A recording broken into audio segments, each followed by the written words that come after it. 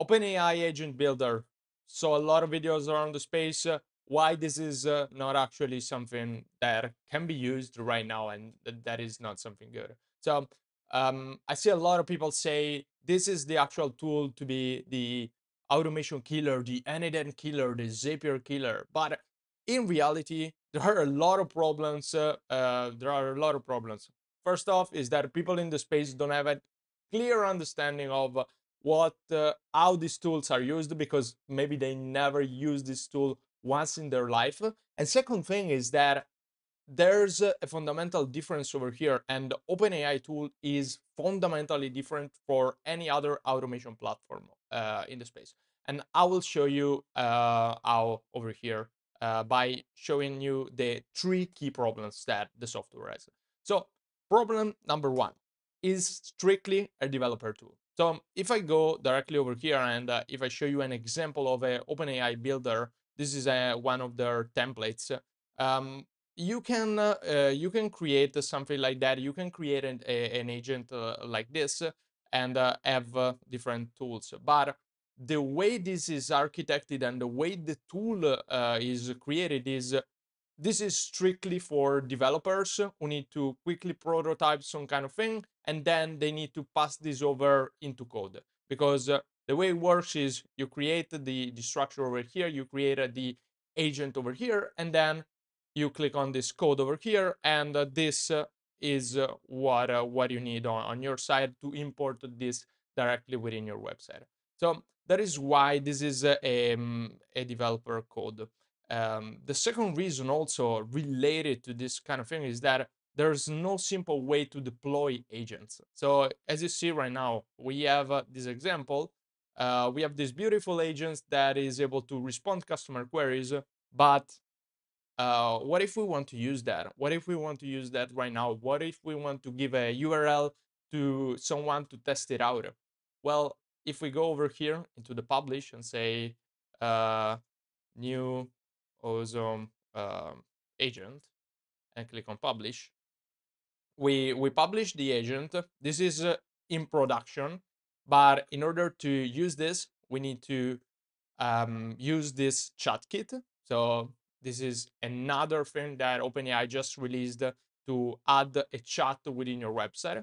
And all of this is something that needs to be done through code. So there is no way to actually use this kind of agent. Meanwhile, if we go, for example, on NADN, so what I did over here is I just replicated this exact workflow that was created by OpenAI in NADN. And if I go over here, click on save, for example, now nothing is locked. But over here, I can make the chat public. And if I click on this link, obviously right now it doesn't found, but let me test it once again.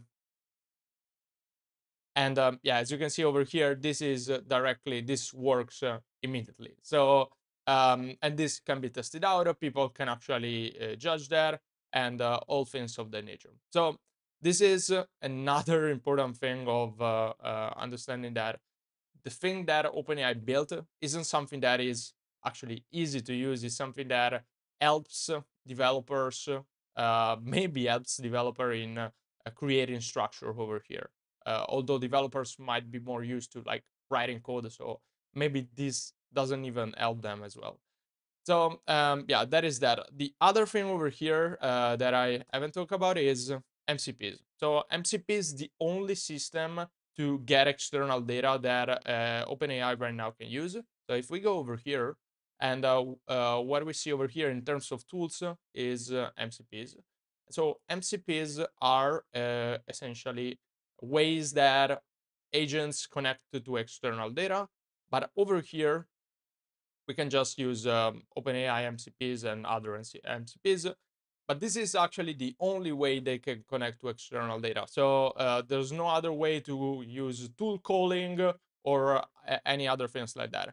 In NADN, for example, what we have over here is we can use tools, and those tools are directly created within NADN. We can set up connections directly within NAN. We don't have to worry about everyone adopting the MCP protocol for every single thing, but We can also build our own tools if we really wanted to. And also, MCPs are very new and very and could be prone to hacker attacks that are not even yet discovered. So there is another thing on top of everything that we discussed over here. And yeah, so also to give you a little bit of context on this kind of thing, this is like I had a search on what is the difference between tools within n8n and MCPs within n8n. And so n8n AI agents tools are callable actions inside a workflow system. So they are essentially just nodes. Meanwhile, MCP is the protocol that standardizes different apps and how they call tools across different servers. Yeah. Last thing that I wanted to show you over here is an article that was created by LangChain. For context, LangChain is a software that is responsible for agent building software. So essentially, it's essentially is kind of a kind of the structure that is essentially the structure that allows n8n to create this kind of agent. So n8n is the visual representation of this. LangChain is what is under the hood. And yeah, they built this like they created this blog post pretty quickly. And yeah, a couple of things that I mentioned over here is that um, it seems that this tool was created for technical users or for non-technical users. Meanwhile, this is actually not not useful for non-technical users. As well as a couple of other things such as like what is the difference between workflows, what is the difference between agents. I mean, there's a lot of fluff going around the space. Yeah, but the two problems over here are essentially this one: there are no low barrier to entry, so there's no one that can enter this tool and like try to build some agent that will replace your n8n instance or whatever kind of agents you build in production. And the second thing is that you cannot manage really complex tasks over here. So I hope all is good. I wanted to do this video very quickly just to show my thoughts on this. Personally, at the beginning, I was kind of, I don't want to say worried, but I was kind of, say, cool. OpenAI is entering the space. Surely they're going to do a lot of stuff.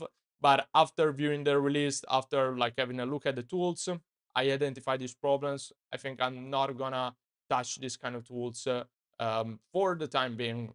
Maybe in the futures they will add additional features, but yeah, I don't know. So yeah, that's it on my side. If you're interested in building AI agents the right way, not going through the hype and not like looking at these tools such as like the end all be all tools, but like following a really clear process, you can check the link in the description. We can book a consultation together and we discuss that more. With that said, that's everything on my side. Hope this is useful. Talk to you soon. Bye bye.